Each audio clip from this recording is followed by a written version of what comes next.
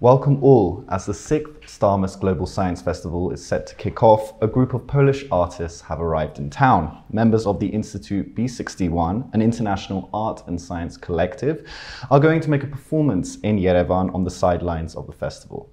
I'm joined now by astronomer and curator Jan Świerkowski, who founded the Instytut B61 group to discuss this. So Jan, thank you very much for your time. Thank you for coming down. Thank you for having me. So the show is called The Evolution of Stars. It will run from September 7th to 10th, and it will take place 3 to 4 times a day. No tickets will be sold, but those interested can register online and attend the performance. Can you tell us a bit more about it? Why is it called The Evolution of Stars? And I also hear the location is rather intriguing. Can you tell us where exactly it's going to be? Of course. Well, I can't tell you where, because this is the whole point why it's secret, but I will tell you a bit more about the location and the way that the audience is going to get to the performance, because it's quite unusual as well. But first things first, the evolution of the stars. I'm an astronomer, and I studied astronomy for years. And during my study, I have observed that astronomy started changing. I started to have this cosmic perspective on life, which is a very strange thing and a very strange philosophical concept, which somehow changes the way that we perceive reality which surrounds us. Just a fun fact, if you just imagine that we are alive for, let's say, 70 years, and then we are so afraid of of death, basically. But then we never think of this, that we never existed before as well. So the natural state of a human is not to exist, not to exist. So this is the type of things that you learn when you study astronomy, and somehow you find a lot of philosophy in it, a philosophy which is somehow hidden within the equations. And I was trying to invent a language, how to communicate with my closest family, even my mom, my girlfriend, like everyone. And I came up with a performance about stars, about the cosmos, the evolution of stars in 2009 during the UNESCO International Year of Astronomy. And ever since, we've been showing the evolution of the stars all around the world, and now for the first time in Yerevan. And so how exactly, what can you tell us about the performance? How exactly is the evolution of stars translated into art and artists? What we are trying to do is we are trying to create sensory experiences of distant objects like stars. Because the thing is that we only imagine stars. We see some dots, but we cannot touch them, we cannot smell them. And it's the same with electrons or protons. We can only imagine them because they are so small that we have no idea, for example, how one single electron tastes, because we don't even have senses to do that. So in Instytut B61, we are trying to create sensory experiences of the invisible world, the very distant or the very small. Mm-hmm. And the location, there's something interesting about the location. The location is a very iconic building in Yerevan. For the first time ever, a show like this, an immersive theater, is going to happen in that building. It's going to be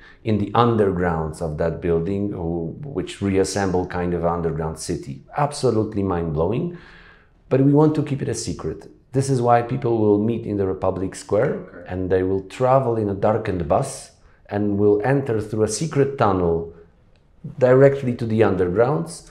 So they will stay in that space for around an hour, and only after they get out they will realize which part of Yerevan, what building, and so on. And you've been to the venue. Were you quite pleased with it? It's amazing. I have to say, it's absolutely amazing.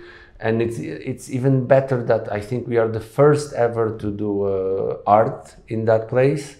And we are honored, I have to say, because it's a really, as I said, it's an iconic place in Yerevan. Everyone knows it, but almost no one knows what kind of a gem is hidden in that building. And I understand this is the first time you are in Armenia. I know this is a bit of a cliche question, but how are you finding Armenia? What are your impressions of the country so far? Armenia is absolutely amazing, I have to say. I have a couple of friends, Armenian friends, mostly from the diaspora, which is outside of Armenia. We talked a lot about Armenia. It's mind-blowing. Yerevan is absolutely a European city. I try to not have, when I go somewhere, I try to not read too much, not to create expectations, but also I prefer to experience, and I have to say that the experience of Yerevan, because I went also to Burakan, which is also amazing, and the observatory is mind-blowing. But basically Yerevan is a really cool city, and I'm looking forward to coming back. Mm-hmm. And the Instytut B61, this collective, this group ensemble, what can you tell us about it? How did it start, and what was the idea around it? The idea behind Instytut B61 is to create a new language of communication of science. Not only communication, but this experiential feeling of science. So you can actually taste a planetary nebula or touch a white dwarf. And we do it via installations, concerts, live acts. So it's all about very immersive interactive art that allows you to grasp what a black hole is or a red giant. Instead of reading, you're going to experience a red giant. And Instytut B61 was created as a group of kind of translators of science. So we translate science into contemporary art. There is a core group of artists that work within Instytut B61. Stefan Kornacki, Dominik Smurny, Dagmara Pochyła, Mariusz Lubomski, and many, many more people who worked with us throughout the years. Not only in Poland, but different countries from India, Latvia, Portugal. We've been in a variety of places, and we are kind of building a Artsci international ensemble. And we are working now with a lot of really interesting Armenian artists, and I hope to create connections and network and maybe bring some Armenian artists with us to the next country that we are going to, just like we are bringing a really interesting electro-pop band from Mumbai, India, guys from Lakshmi Bomb. We've met, performed together, and since 2017 they became a part of our group, and we travel and perform together. And you know, a lot of exciting things are happening in the world at the moment with regards to science. The James Webb Space Telescope is taking incredible pictures of the cosmos. There's also the first ever picture of a black hole, which was released to the public. At the same time, there is a perception that amongst many people, including young people, there's almost a disinterest in science. Whereas if you look at Armenia, for example, a lot of the murals from the Soviet times are of cosmonauts, are of space. And back then, also in the West, there was a lot of interest in science and inspiration among kids. Do you find that it is a problem nowadays, that interest has gone, and how can we reinvigorate that interest? No, of course, it's a huge problem. The thing is that we should create kind of emotional relation with science and with scientific problems, because they describe reality. We are very emotional about myths and legends that we come up with, like also religious, and we are so emotional about it. But then science is also a way of knowing. The only problem is with science is that sometimes it's too complicated, or the scientists do not actually want to involve in communication with the society. So yes, it's a huge problem.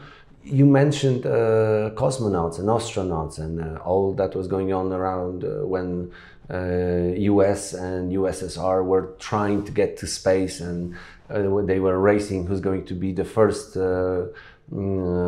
human walking on the moon. But then what we don't understand is that exactly at that point of time, when finally the Apollo missions landed on the moon and we saw the Earth from space, this round picture of our common home without colors, without borders, this had a huge impact on our pop culture and also resulted in the creation of many environmental agencies. For the first time ever, going to the moon, people kind of rediscovered Earth. We understood that we are citizens of one planet, and that we share the same ocean, we share the same Earth, and it's extremely important to try to build this identity of this planetarian identity and not national, because we are facing now like problems that we've never faced and challenges that we've never faced as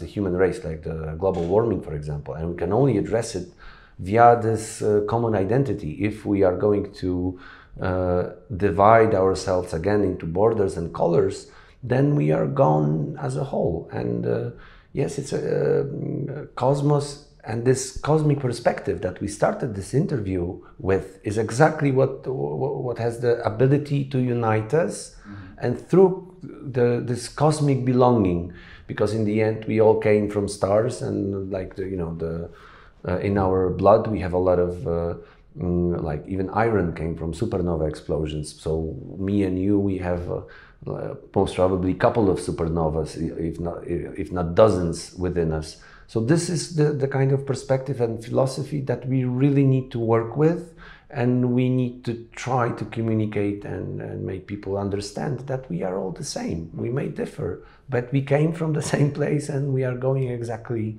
in the same direction.